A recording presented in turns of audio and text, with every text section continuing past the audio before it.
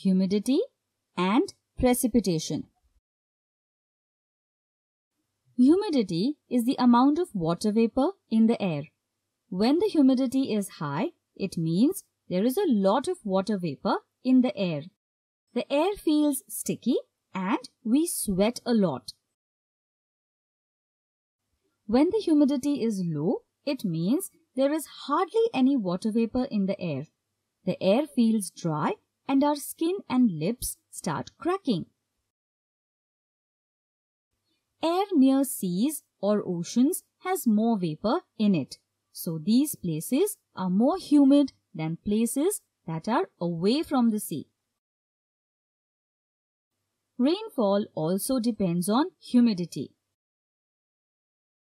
Humidity is measured using a dry and wet bulb hygrometer. How does water vapor come into the air?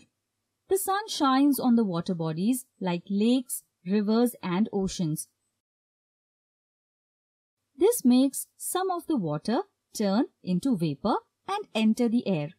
This is known as evaporation. We see evaporation happening all the time when our wet floor dries up, when our wet clothes dry, etc. There is a limit to how much water vapor the air can hold at a certain temperature. Once the limit is crossed, the air cannot hold any more vapor. So, some of the water vapor turns back into liquid water. This is known as condensation. It is the opposite of evaporation. We see condensation happening on glasses of cold water, on bathroom mirrors, etc. What happens to the water vapor in the air? Some of it gathers around dust particles. When this happens, we get small droplets of water. Many small droplets of water come together to form clouds. Sometimes clouds form near the surface of the earth. Such a cloud is known as fog. Winds blow the clouds from one place to another.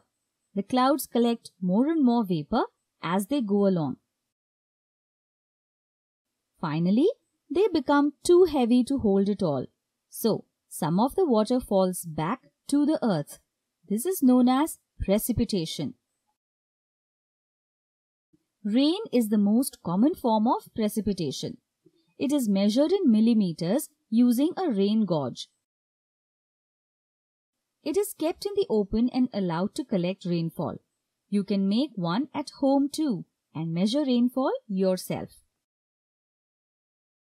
Snow falls when water vapor cools so quickly that it turns directly into solid. It does not pass through the liquid state. That is why snow is light and fluffy. Sleet is a mixture of snow and raindrops that freeze on the way down to the earth. The raindrops pass through the liquid state before freezing. That is why sleet is not light and fluffy like snow. It's more like ice. Freezing rain happens when water droplets become super chilled. The raindrops fall to the earth in liquid state. They freeze as soon as they touch objects.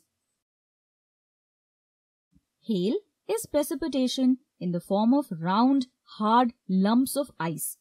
The process of hail formation is quite different from the other forms of precipitation. The raindrops start falling to the earth. The wind then pushes them up and they become cooler and turn to ice. This happens over and over and the hailstone gets bigger. When the hailstone gets bigger, it becomes heavier. It then falls out of the cloud to the earth. It may even fall if the wind in the cloud stops blowing. If you cut open a hailstone in half, you will see that it has many layers. The white part is the water that has frozen very quickly. The clear part is the water that has frozen slowly. You can make out how many times the hailstone must have gone up and down in the cloud.